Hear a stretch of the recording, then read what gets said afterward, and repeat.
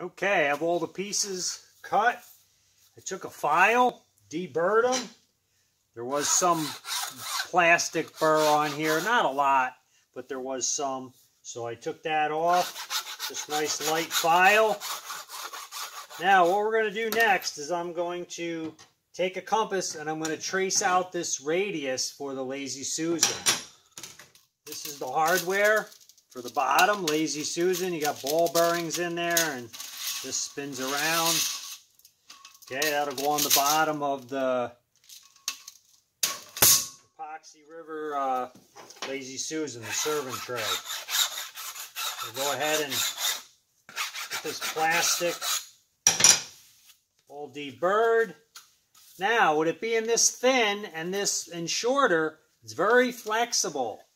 I can go ahead and turn it in a radius like this. So once I cut this out, I'm going to be able to take and go wrap this right around with a nice radius. And then we're going to still have the height. And I'll take and put screws in the bottom, into the bottom of the 1/2-inch piece. And we'll wrap it right around and we'll caulk the inside. And then it'll be nice and watertight. Or epoxy tight in our case. And I'll take it over on the belt sander and just dress up the edges, just to take the machine marks out. Plastic cuts relatively easily.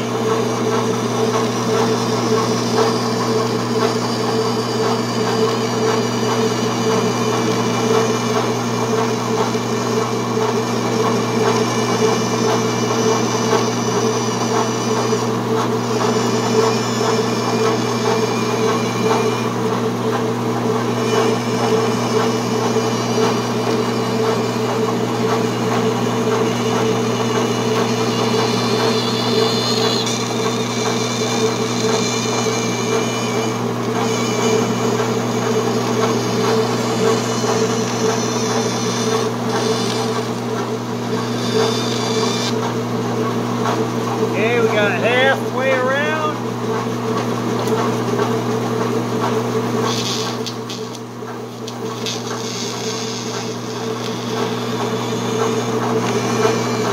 Cut these two corners off.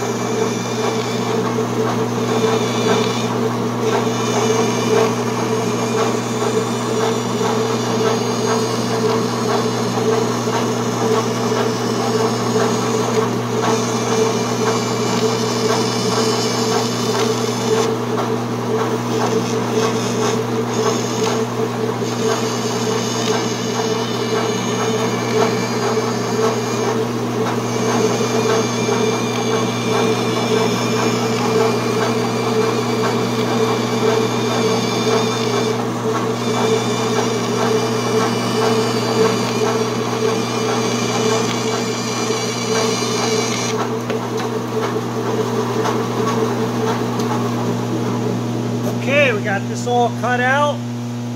Edges, I just need to sand them on a belt sander. You can see they're a little rough. And then we'll start putting the sides on.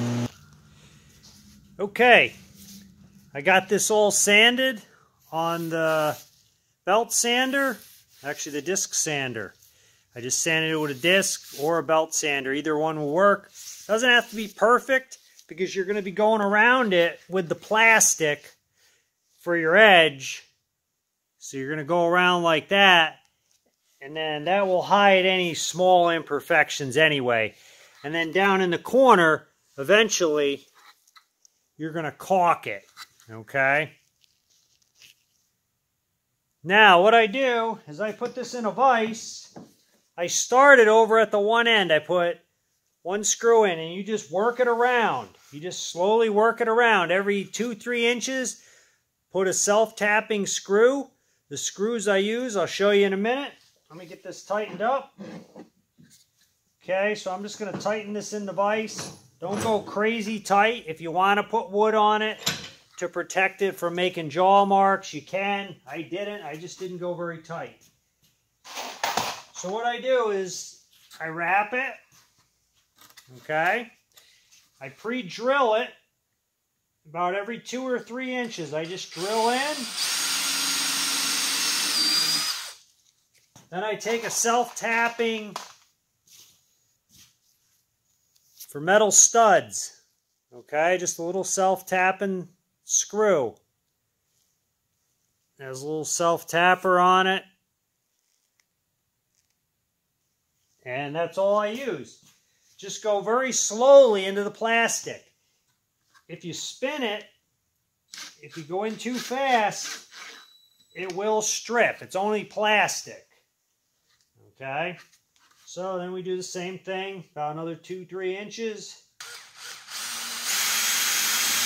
I drill a hole, take a self-tapping screw, I put it in, nice and easy. Okay, if I start getting off, I just move it over a little bit. I just keep working it around. Just do one at a time. That way you can adjust it if you need to. It's easier to adjust it.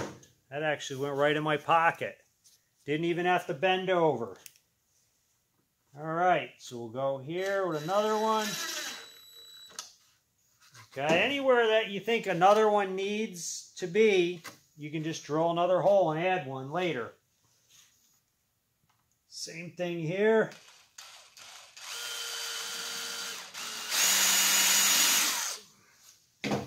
Then I'm going to have to take another piece. I'm going to have to cut one to fit so we can go all the way around. All right. So that's how you do it. You just go right around. I'm going to finish it up. Separation right up here. So I'll just do the same thing.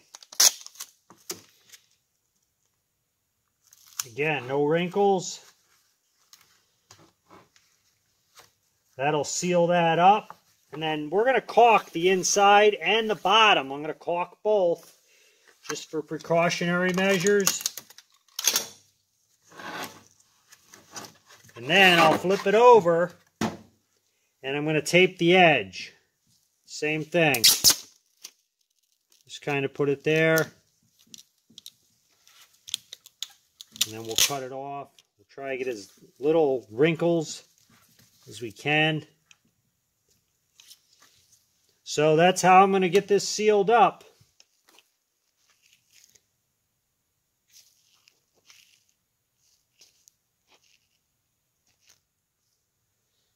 Okay, we're making the square form similar to the radius form. Okay, I got it in the vise.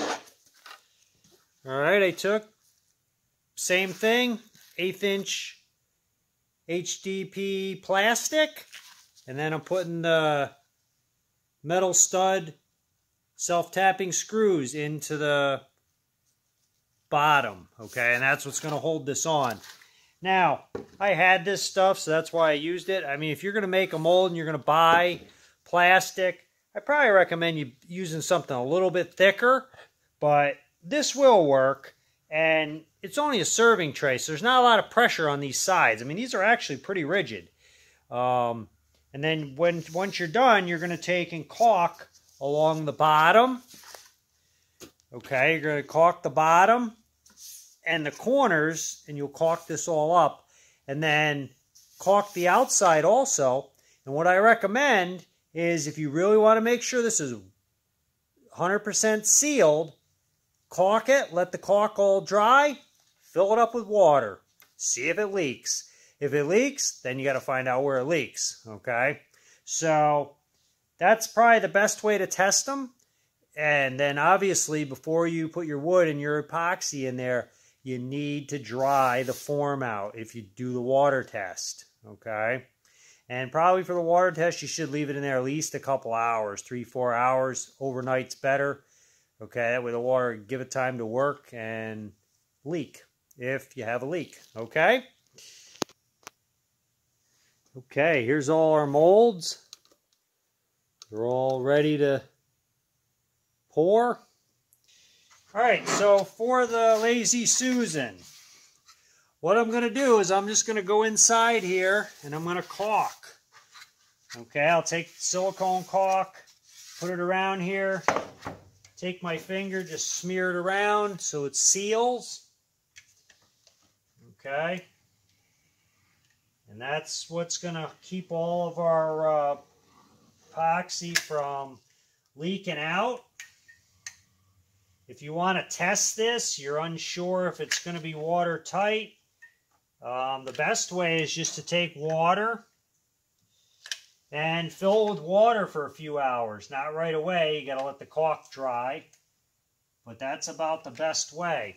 So I'm going to take my finger up the side here, because remember we pieced the plastic together because it wasn't long enough, so we pieced it. I put Tyvek tape, but I'm also going to silicone it.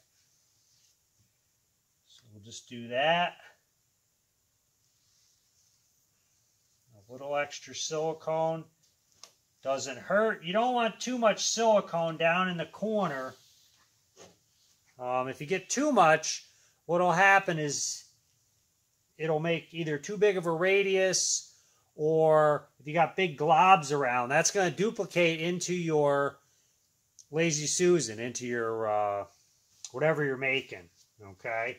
And most of the time it doesn't matter because it's going to be on the bottom, but on the sides it could matter. If you have like a big hole, then you're going to have to try to fill it later, okay? Because it's going to duplicate whatever you have. So, all right, I got this all sealed up. Okay, I got a rag here. Nice to keep a rag so you can keep your hands clean. I'm a real mess with silicone. I'm also going to go around the bottom and just silicone the bottom, just to give us a little extra protection. And then we're going to set this to the side, and we're going to start doing the coasters next. I'll show you a few of those. Okay, so where it separates from the bottom and the side, I just take and just smear the silicone in that crack,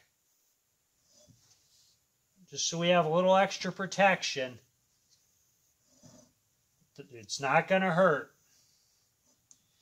Because the last thing we want is a leak. When we go to pour, and this stuff's, our epoxy starts running all out, and it's very hard to stop a leak once the epoxy starts getting the surface all wet. So, there is ways to do it, and I'll show you in other videos, but it's not very easy. You never really get all the leaks sealed, okay? You can slow them down. That's about it.